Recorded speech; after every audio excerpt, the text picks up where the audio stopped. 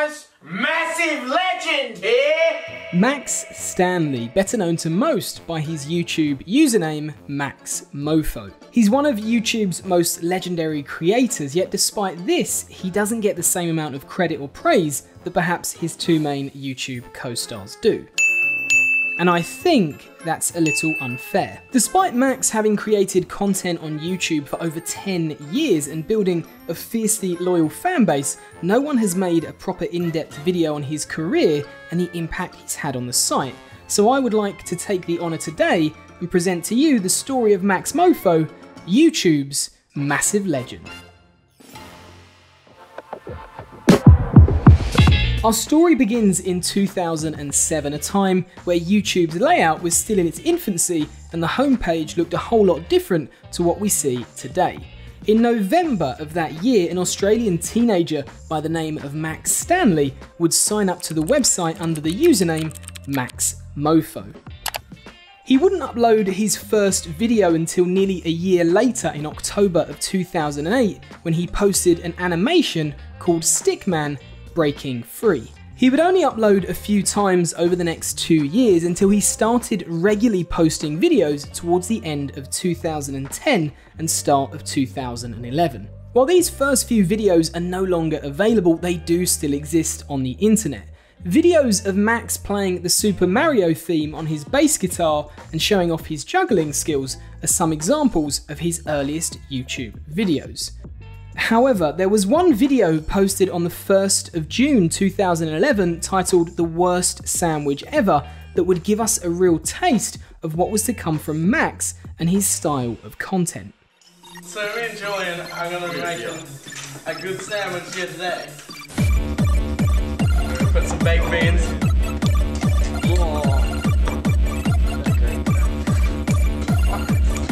Some mayonnaise on it.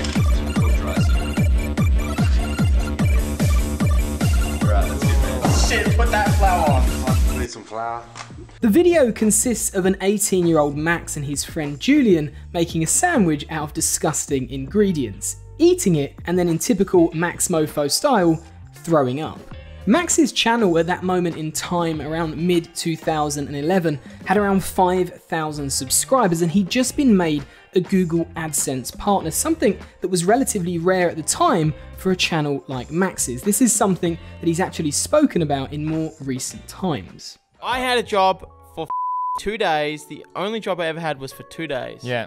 It was binding books. I put the spine and the 2 page and all the rest of the pages into the spine of the book. Yeah. And I bind it together. Yeah. I worked for 2 days doing that, taking the train all the way into the city, whatever else. Poor me. And I was like, I can't do this. There's no way I can do this. I'm going to try to do YouTube. I'm going to go full time. What year was this? Like 28? 11. It would have been 2011. It would have been a year before I met you. Yeah. So I got partnership when you couldn't get money from it. It was really hard to get partnership really early, yeah. Yeah. I'm going to try to do YouTube fully or whatever else. I'm not going to. I'm either going to go into either way. I'm going to have a job. I'm going to do YouTube. And I decided to do YouTube. Towards the end of 2011 and start of 2012, Max started uploading mail time videos where he would open posts that had been sent in by fans. Dylan's letter is actually easy to open unlike everyone else's. First thing I see is a drawing of me looking pretty emo there. The second thing that I haven't opened yet is... I've got it upside down. Hey Maxmoefoe, hey is spelled like hey Bale, you moron. I'm just kidding, settle down. I am addicted to your videos and it's my dream to star in one of your videos. Well Dylan, I wouldn't say you're the star in one of my videos, but your art is on my wall. Alongside this, he also started uploading trolling videos. Now in these uploads, he would go onto websites like Omegle and record his interactions and then post them on his channel. Don't tell anyone, please! If Dad finds out that I'm picking my nose, he's really gonna make me... He's really hit me with the cane! Fuck! Shit! Max would even troll his own audience when he posted a video titled Call of Duty Modern Warfare 3 Easter Eggs Top 10. Alright, well it's a windy day here at the park, but I guess you came here to see the top 10 Call of Duty Modern Warfare 3 Easter eggs. Alright, well this first Easter egg was originally found, claimed and sent in by a user named Big Piss Sucker 25, I think. And this is the Easter egg that he sent in. You can clearly see it's a Modern Warfare 3 Easter egg.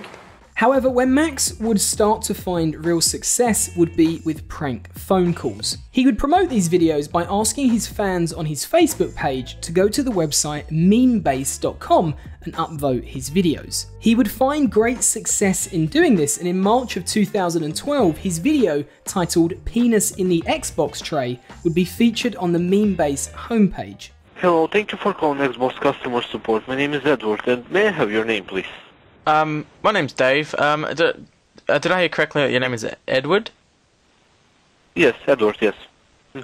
Alright, I was just How can I help you today? I've been hung up on twice, obviously because no one's taking what I'm saying seriously. Well, God, it's quite embarrassing, but for reasons that I'm not really willing to go into too deeply, the end result is that my meat log, my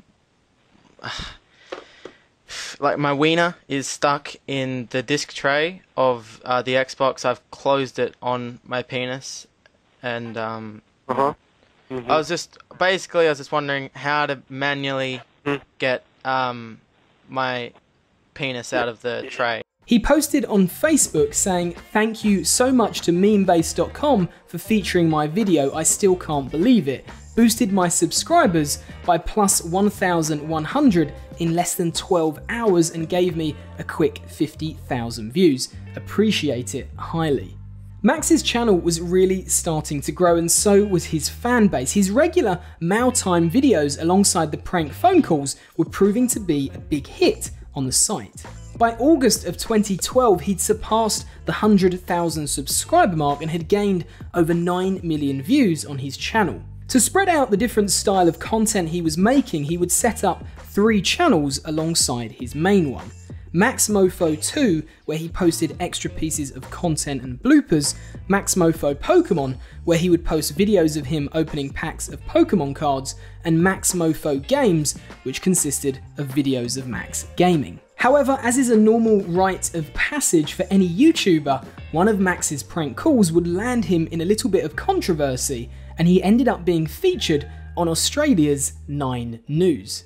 Sam Asal named his crash repair business Lord of the Dings 9 years ago for a laugh, but in the last 2 months it's been beyond a joke. Not funny at all, no. It's killing us in the business. His Elizabeth workshop is bombarded up to 40 times a day with prank calls. One has gone viral, already getting almost 200,000 hits on YouTube. Lord of the Dings, Sam. How you going, Sam? I was wondering what Lord of the Dings is. Crash repair. What repair? Crash repair. Oh, okay, it's a pretty stupid name. Why'd you call? Why you call your store something stupid like that anyway? Why are you such a smart ass with a big mouth? Mate, don't start over the phone. Don't be a phone warrior. Yeah. Lord of the Dings. Yeah. That is a fucking horrible name. Yeah. Who decided this? Yeah, come down. Come down and I'll quote your car, you f***wit. You come down here, I'll quote your head with a rock, mate. What's your name, mate? What's your name, dude? No, I'm coming in there. That's good now. Go and get a life.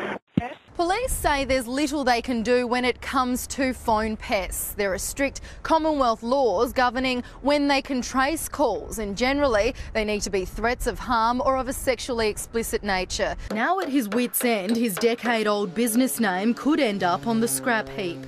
I hope not. I shouldn't have to. Virginia Langerberg, 9 News. The perceived negative attention towards Max from the news feature wouldn't slow him down. However, 2 channel strikes and a 2-week suspension would. Max's Omegle trolling series would land him in a little bit of trouble with YouTube.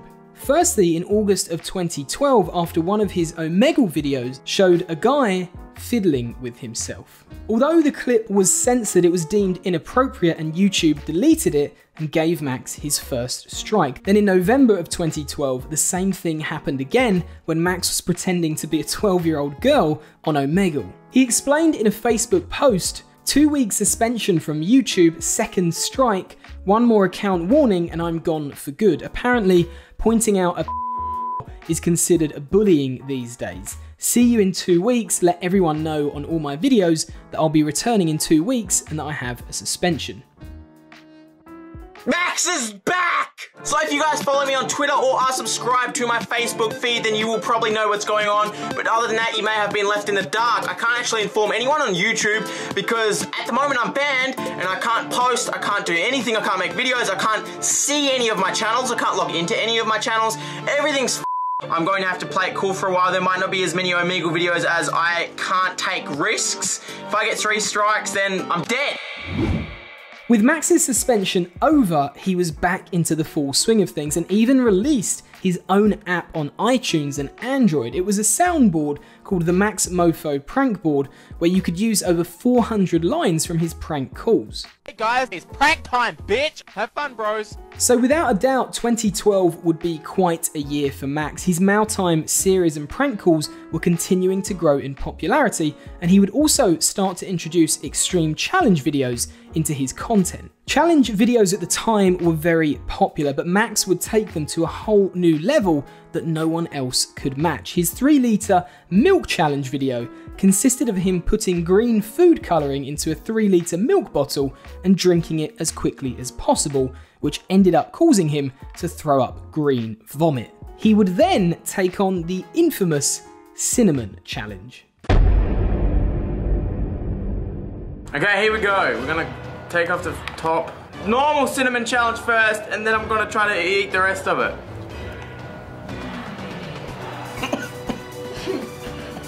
I can't breathe. Fuck, I can't eat it. You know what, taste?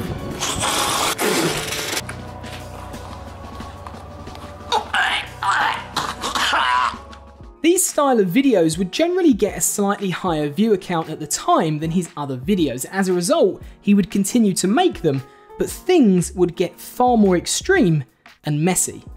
In 2013, Max would introduce Howtobasic into his challenge videos. My name is Maxmoefoe. This is Howtobasic. And this is Milk Challenge Extreme Edition. Oh, The faceless Aussie YouTuber and friend of Max would film most of these challenges and would add to the general mess and madness of the videos. While Max would carry on with the usual upload schedule on his main channel, he was also posting across his 3 other channels, and this is where Max is arguably one of the most adaptable YouTubers the site has seen. If you were into prank calls on his main channel, then you could subscribe to that. But if that wasn't your cup of tea, then you could subscribe to his gaming channel. If you weren't into gaming, then you could follow his vlogs on his second channels. And if you were a Pokemon fan, you could subscribe to his Pokemon channel. So he covered a lot of different genres, which gained him lots of fans from all different types of backgrounds. And I think it's that adaptability that led to him becoming so popular and such a huge fan favorite. During 2015, 2 of those channels would reach the big milestone of 1 million subscribers. Firstly, his main channel, and then later on his gaming channel. However, after uploading a challenge video on April 4th, 2015, titled The Human Chocolate Challenge, he wouldn't upload on the main channel again for 8 months. He returned in December to explain why. Hey guys, Merry Christmas. I quit YouTube. I haven't actually, this is a little bit of a clickbait I've got going on there, but I'm glad you clicked this video. I wanted to let you know that I am not doing prank calls anymore, and I'm very glad that I was able to have that as a staple on my channel and a pedestal to get where I am today. But I have no passion in doing prank calls anymore, and I want to retire it instead of doing something that I don't love doing. So while the prank calls had now been retired, a new era of content was on the way that would end up becoming some of the most influential to ever grace the internet. Max would play a key part in bringing together a group of creators that would be known as the Cancer Crew. Its main lineup consisted of iDubbbz, Maxmoefoe, and Filthyfrank. However, Howtobasic was often the man behind the camera, and Max's friend Chad, also known as Anything for Views, would become a key part of their videos. While they wouldn't make a lot of videos together, the ones that they did were incredibly popular. The now deleted Cake Trilogy, the Deadly Twister videos, Super Trash Bros, and my personal favourite, The Gentleman's Guide. So then I told her, Let me see your tits, fat bitch. This group immediately became a firm fan favourite, and the memes that were born out of their videos were incredibly popular and are still used on the internet today. I'm gay. The crossover between the three wouldn't last beyond 2016, but these collaborations together still continue to grow in legendary status even to this day. The Cancer Crew are now considered the flagship of a long-gone era on YouTube of edgy content, a brand of comedy that's no longer acceptable or allowed on the site, and as such, they are now remembered as the last creators to keep that type of content alive. Generally, the plaudits go to iDubbbz and Filthyfrank when people look back and reminisce about these old videos, and Max doesn't really get the same praise that the others do. The reality is that without Max, none of that era would have happened. He was the untitled leader of that group and brought together Filthyfrank and iDubbbz and directed most of the videos as well. There is also a strong case to say that without Max's influence on Ian's career, there would be no iDubbbz. It's all these facts that make Max far more influential than he's given credit for, and truly makes him a massive legend. Sadly, due to demonetization across his main channel, Deadly Twister 2 would be Max's final upload on the 7th of October 2016. While he would occasionally upload to his gaming channel and second channel, the uploads were slowing down. From 2017, his main focus would be on his Pokemon channel. Max has always had a deep love for the franchise and has been opening packs of cards and toys on YouTube for nearly 10 years now, and he's one of the biggest Pokemon channels on the site, and as of September 2021, sits on 1.68 million subscribers. However, what sets Max apart from other Pokemon channels is quite literally Max.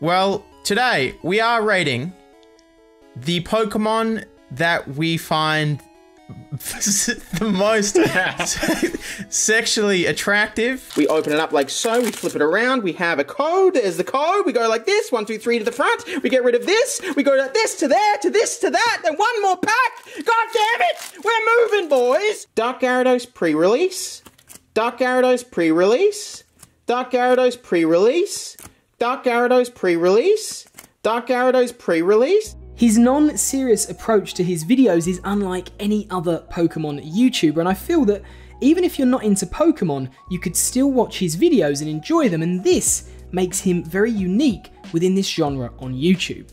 So finally, we come to Max's most recent YouTube venture, Cold Ones.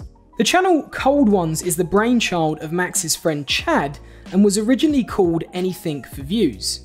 During the podcast boom over the last 3 to 4 years, Chad decided to get in on the act and start a podcast / talk show and named it Cold Ones.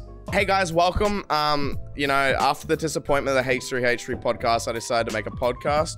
I didn't know what I wanted to call it. It was either going to be like Beers with the Boys or some but I thought, why not just rip off another podcast? So, Hot Ones, Cold Ones. The podcast initially was going to be just Chad as the main host, but after a couple of episodes, Max was brought on as a co-host.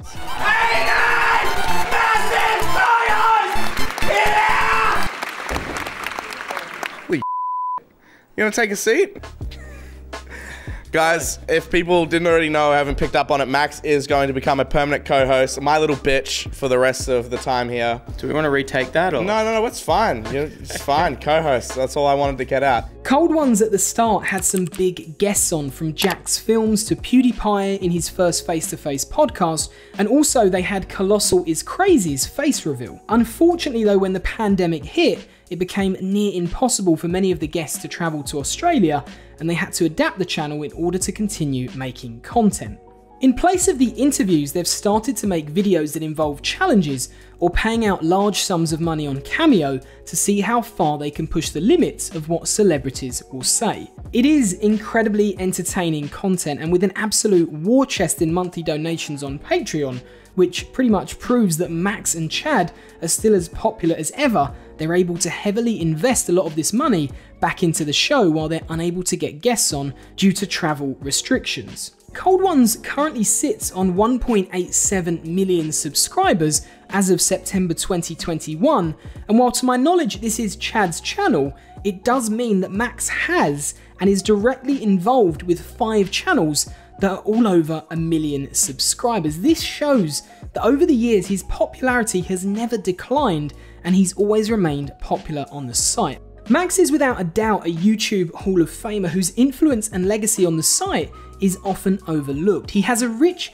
history on YouTube that spans nearly 15 years. I know this video perhaps isn't as exciting as some of my others, it doesn't follow a more sort of controversial creator, but I truly think Max is a great YouTuber and I love watching him. So I really wanted to make this video because I don't know how long I've got left on YouTube, and I feel that he truly deserves to have a documentary about his history and career on the site so that people can look back and truly see the impact that he's had on YouTube. So that's it for this one. Thanks for watching, and if you enjoyed, check out some of my other documentaries, and please don't subscribe because I probably won't make one of these videos again.